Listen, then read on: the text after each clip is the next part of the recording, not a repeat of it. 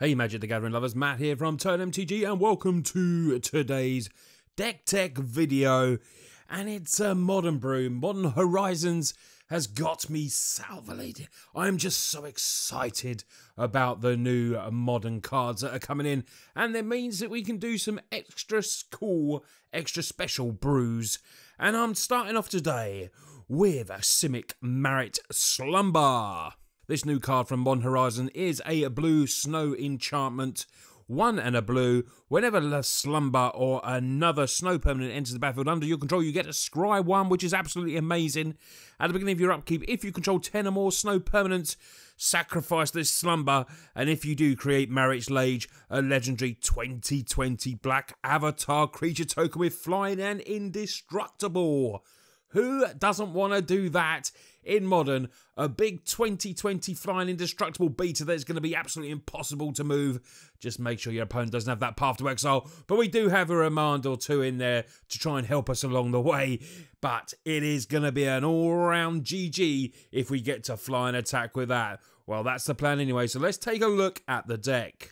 So the mana curve on this is very, very low. It's under 2, which means, you know, you might think you'd run less lands with this, but we are running more lands because we want to get these snow permanents up, and we're not just going to do it on lands as well. We're going to do it in creatures as well. Starting off with a 4 Boreal Druid in there. It's a 1/1 snow creature elf druid.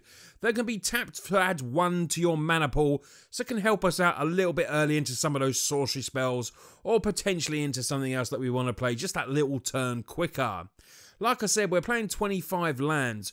Cards like this, Coiling Oracle, we're going to play this as a 4 of. When it ends the battlefield, reveal the top card of your library if it's a land card, and we can just put that snow land, if it is, straight onto the battlefield. And if not the other card, you get put into your hand. So we're going to be using creatures and obviously instants and sorceries to help us ramp up a little bit quicker. Coiling Oracle can just be that sacrificial blocker that we might need, potentially to stop some damage for any aggro creature decks. And of course, this can put us an extra land into play. We've got this new lovely card. I absolutely love this Ice Fang Kotal. It's only a 1/1, but it's got flash flying. When it ends the battlefield, you get to draw a card as well. And it has Death Touch as long as you control at least 3 other snow permanents, which we pretty much always will do as well. So this can be a great protection for us. Trade off with any amount of huge creatures and can come in there, give its little Death Touch, and then just basically kill that humongous creature that might be coming at us. Obviously having flying as well, it's, you know, it's going to stop even more with that nice little effect there. And this snow creature snake is going to do some serious work for us.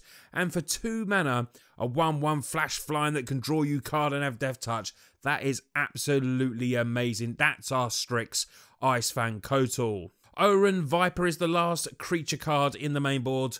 It's a snow creature snake. It's a 1/3 for 1 and double green. You notice with this card, you know, I've gone, you know, this, apart from the lands that are in here, this is a very budgety deck for Modern. And of course, you can change the lands around if you please to make this even more budget for you.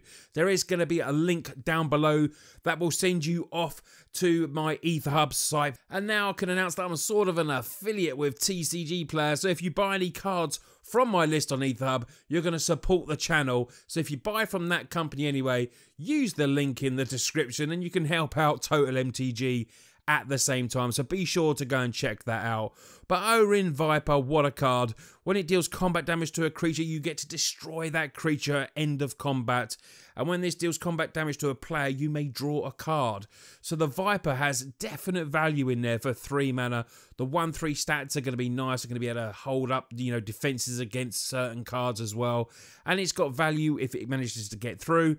And obviously value if it manages to block. It could take an even huger creature with it, like the Ice Fang.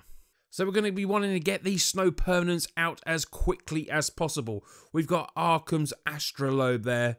Astrolabe? Maybe Astrolabe. Let's see if we can get the name right, eh? Costs 1 snow permanent to play as a snow artifact. When it ends the battlefield, you draw a card. You can see a theme with this deck. We're going to be drawing lots of cards and potentially putting lands down at the same time as well to get those snow permanents going. You can also tap this to add 1 mana of any colour by paying an extra 1, which is pretty cool because we are Simic, but if we may need it, we may not. But it's nice to have that that extra help if we need it with the Astrolabe.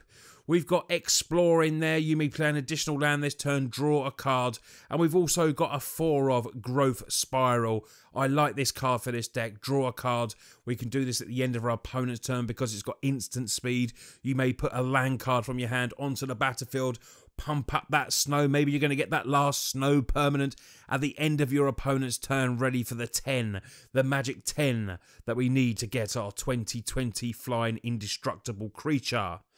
Glacial Revelation, also from the new set. Reveal the top 6 cards of your library. Put any number of snow permanents from among them into your hand.